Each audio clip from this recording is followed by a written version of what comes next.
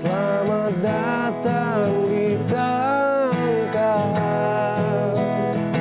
sambut tama-tama di alam yang indah.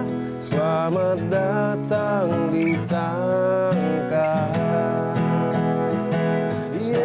Welcome to Tangkahan. Come see the beauty. Only on See Indonesia.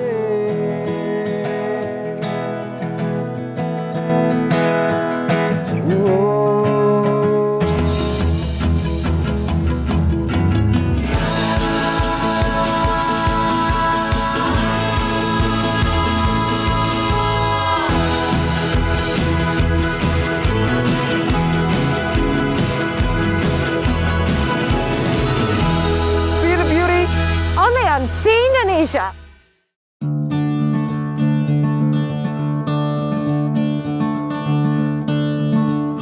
Today, we're going to venture into the wilderness of North Sumatra.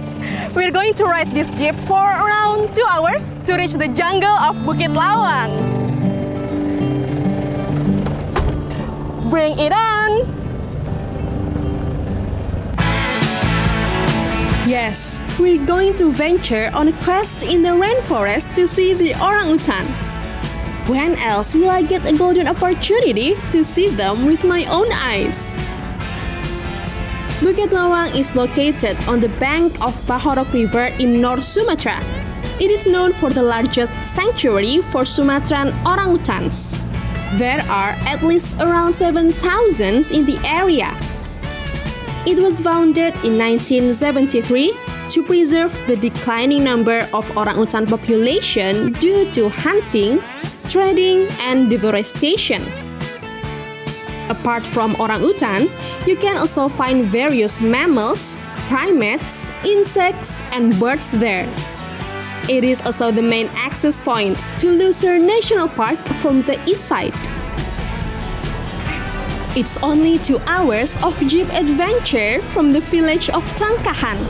That's why it would be a waste to miss it while you're in the area. The view from the jeep is fantastic.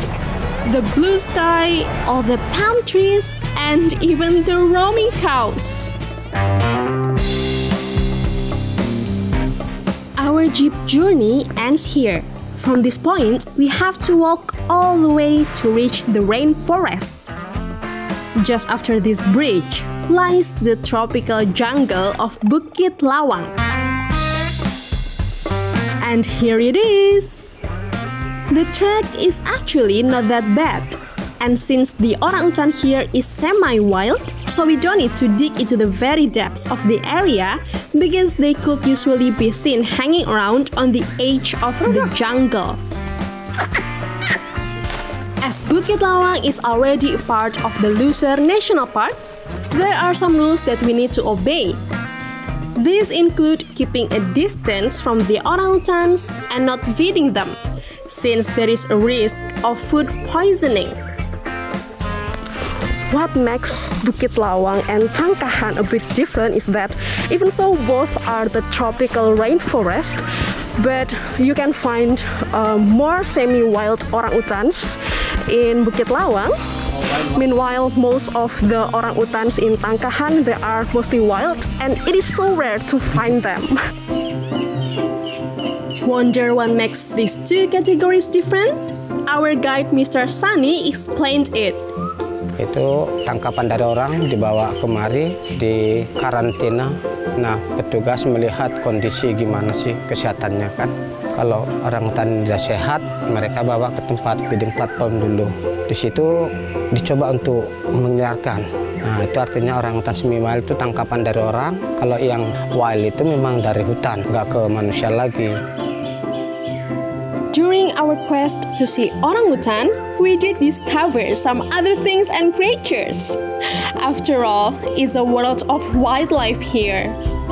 For example, we find a cocoon, I guess. Kind of like a spider, but it's cuter. We also stumbled upon what seemed like giant ants. Basically, they're just ants, but with a way bigger size. They produced ammonia-like odor to ward off predators. The smell is really strong. And while we are continuing our journey, I got bitten by a leech. Look at this blood. But it didn't hurt at all. So, whatever. well, I'm quite surprised by this. I'm wearing long sleeve shirts and trousers to prevent this. But as it turns out, the leech likes my hand the most.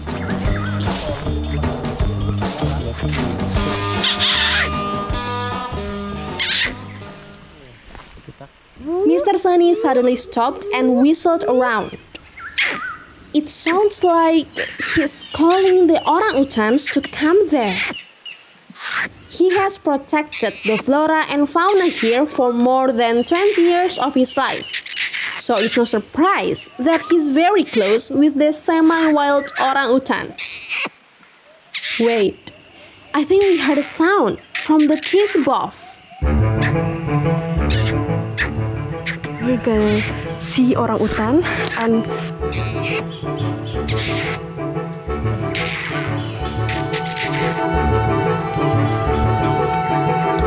Mr. Sunny slowly walked closer to them, and it seemed like they're very friendly with him.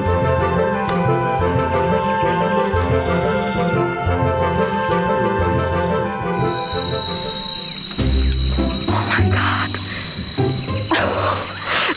that's the mother and the baby. I know she's peeing from the tree. You can see there.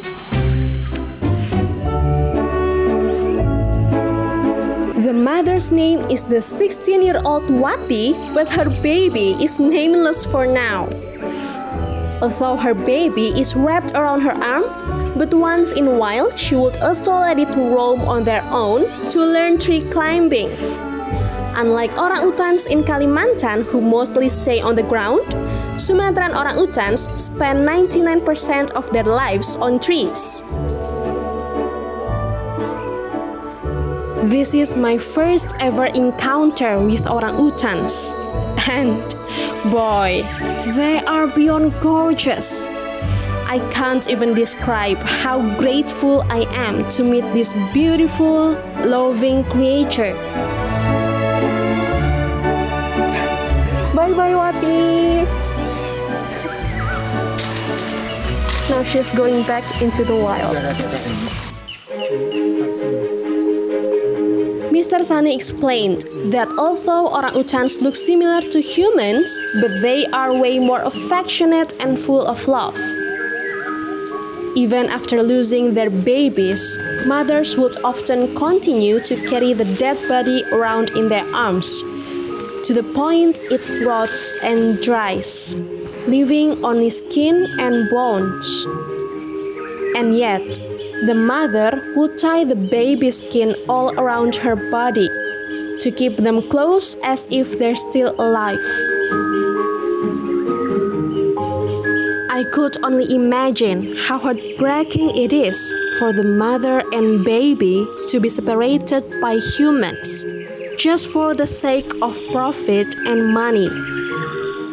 Maybe it is a wake-up call, or maybe it is a moment of truth. But as the clock keeps ticking, the time is up now to live a life full of love instead of greed, and to protect them in their own homes.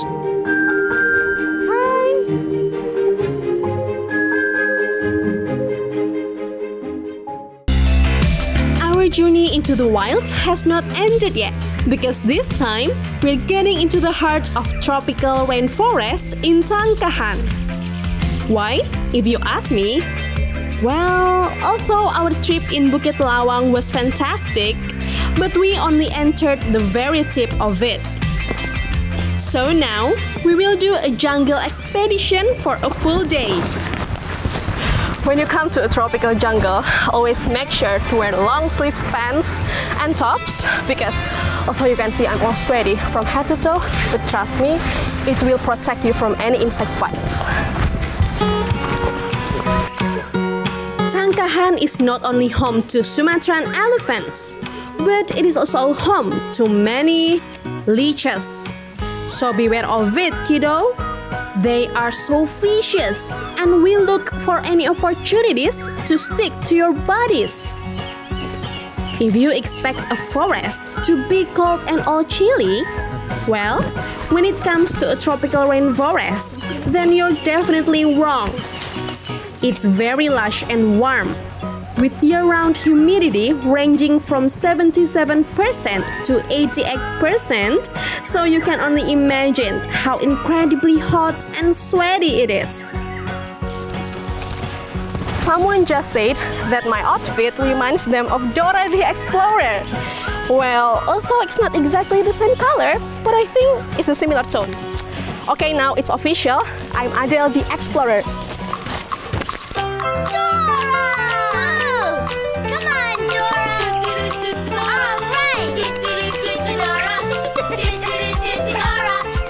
Okay, enough with the playtime.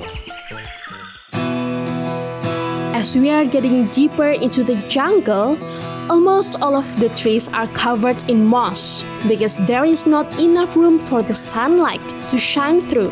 Thanks to the moss, the jungle is rich in oxygen, free of pollutants, and boasts many water sources like this one. It tastes fresh like a tree. Pardon me for my silly comment. What I meant is that the water tastes so earthy, woody, and distinctive in a very good way.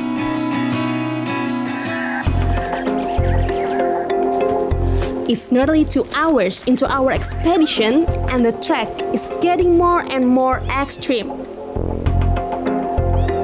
Since this is an unspoiled rainforest, it often lacks proper path for people to travel on. Therefore, we have to make our own while also being cautious of thorns, branch, or even snakes. Especially when you're going down, you have to be extra attentive because it is so steep. And the rain last night made the ground so much worse as it becomes so slippery. Careful not to fall down. This is so wet and slippery. Oh! What did I tell you? Okay.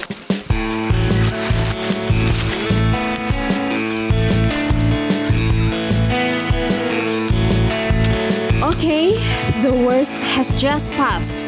We've made it!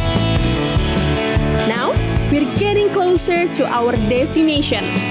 But wait, have I told you where we're actually going? Why watch Batman when you can watch the real bats? This time I'm not kidding, because we're about to enter the real bat cave. Ladies and gentlemen, I present you the headquarters of Bruce Wayne.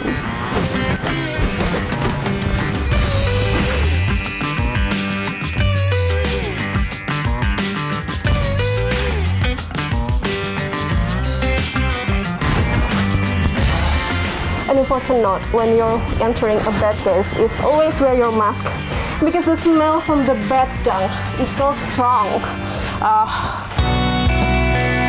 The entrance is full of rocks, so I need to remind you once again that you have to be extra careful and wear proper safety gear. The cave is so dark, so you have to bring your own light so that you can walk carefully. Look. Upon the entrance, you can climb a bit to see the sun rays peeking into the cave. Oh, look! There is a heart-shaped hole on the ceiling.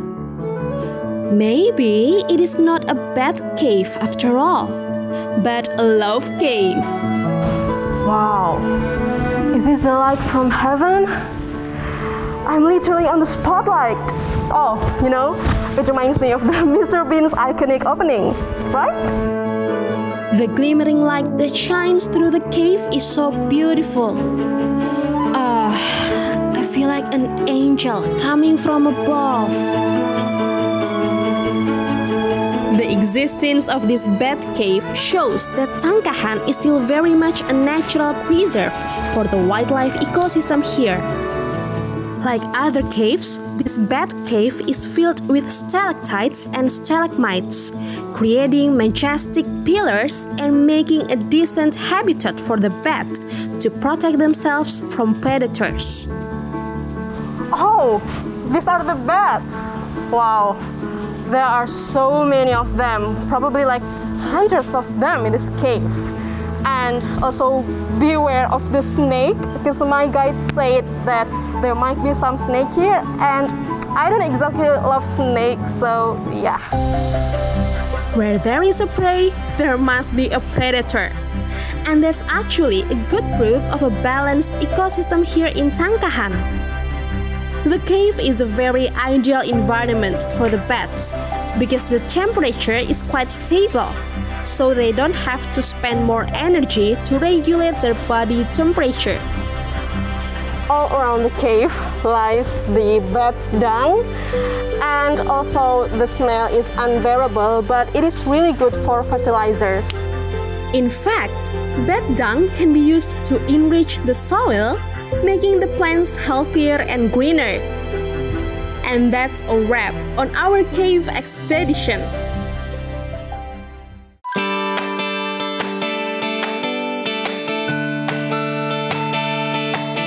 Now that we visited the cave and trekked for more than 2 hours, we have finally reached the edge of this jungle. Welcome to Batang River. Oh, now I can rest my body in peace here. Well, you know, not in that sense. The water is so refreshing.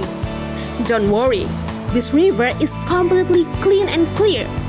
The color changed because of the heavy rain last night, but it is still completely safe to drink from it. And here comes our snack, pineapple.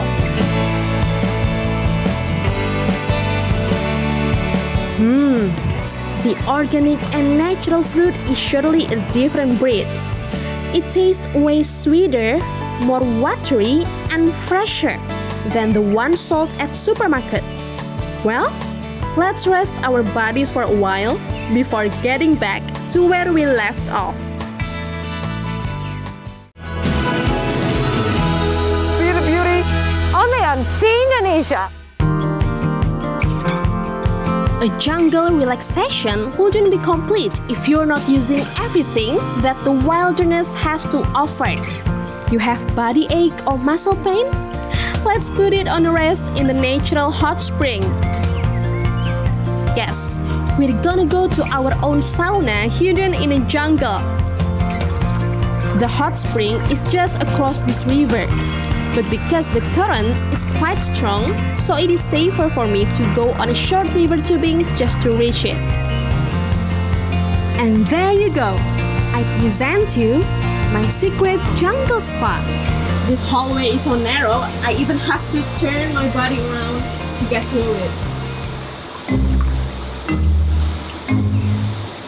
Welcome to the warm spring in Tangkahan. As you get deeper into the cave, the water gets even warmer there. That's because the source of the spring lies inside this small cave.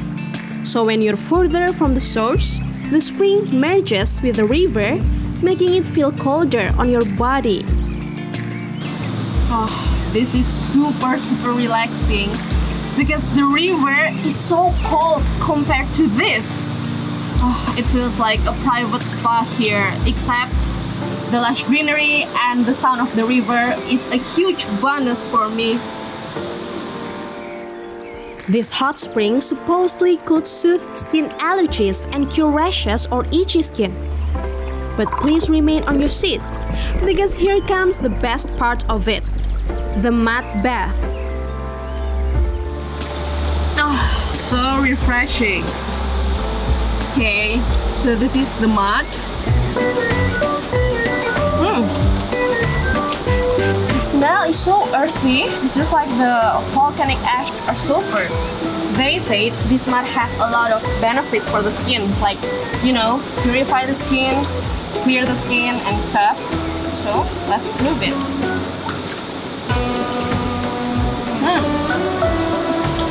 It actually feels like a clay mask, except it's a real mud from a hot spring.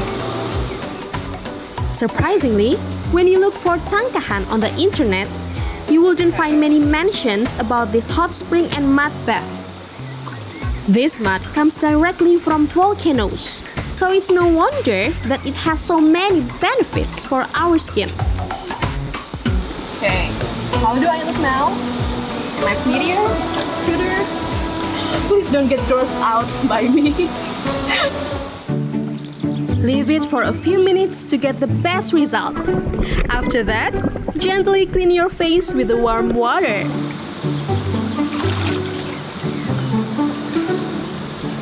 Okay.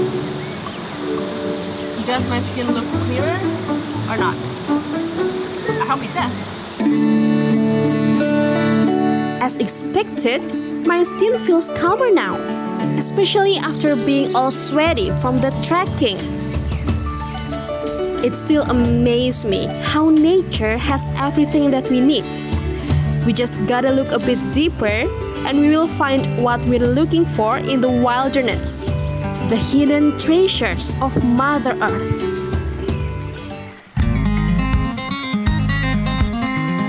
Let's end our long journey by enjoying a heartful meal among the nature. Our guides, Bang Choki and Bang Anta, have prepared a jungle-style lunch down by the river. Voila! This is our lunch! I know it looks so festive, as if we're celebrating something, but no, actually this is just some homey cuisines that we're gonna eat by the river. All the leaves and flowers decoration, it truly adds to the jungle vibes. In here, we have Sumatran chicken curry, rice noodles, spicy tempeh, and creamy chicken. Wow, they all look so yummy. Without further ado, let's start eating because my stomach is getting so mad. So good. The chicken is so good. It already tastes so delicious from the start. But with this view, it might be one of the best food moments that I've ever experienced. It may be just a simple homey cuisine, but when you're eating it in a jungle, down by the river, the sensation is truly different. It's amazing. If you have been living in the city for too long, a time like this is truly exceptional and so rare to find. Instead of listening to all the noise and traffic, you get to hear the sounds of nature, be it the melody of the river, the laughter of monkeys from deep inside the jungle, or the wind whistling from the trees above. Selamat datang di Tangkahan,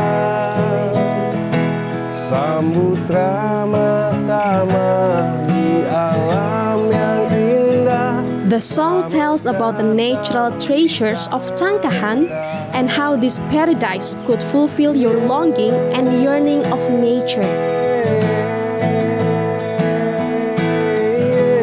As my favorite poet Thoreau said, rather than love, money, and fame, give me the truth.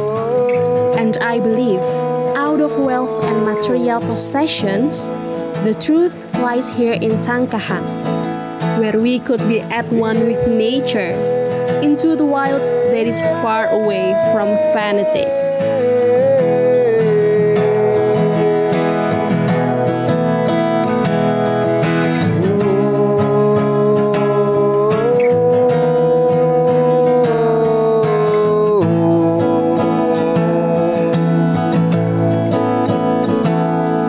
Please come over, let's be happy in beautiful place.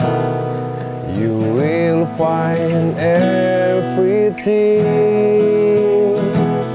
Well, welcome to Tangkahan.